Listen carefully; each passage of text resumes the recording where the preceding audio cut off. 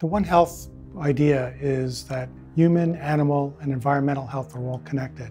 And that's something that really resonates with us at Phipps. And we think that there's a great value in bringing people together from lots of different disciplines to talk about some of the issues that they see in each of their areas, to really try and understand how this is affecting a broad spectrum of different disciplines.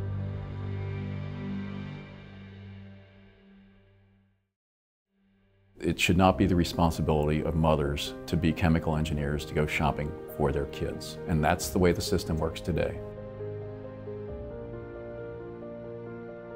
That system is broken because chemicals do not have to be proved safe before they're put into the marketplace. If we have rodent models, if we have environmental models, if we have epidemiology and laboratory models that say, look, this thing is bad, then I think we need to curtail the use and our exposure to that thing. That's what anybody would do. Just because it's legal doesn't always mean it's safe.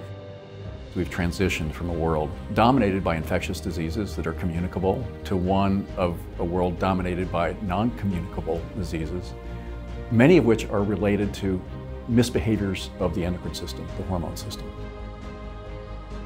This problem is as big and maybe even more fast-acting than the climate problem.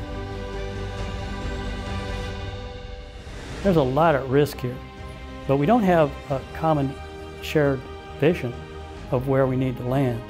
This kind of conference can get the scientists together to where they share more of a vision, and hopefully we'll share that with their students in science, their students in other courses, and with the public. Our problems of sustainable chemistry today are not primarily technical, they're almost overwhelmingly cultural.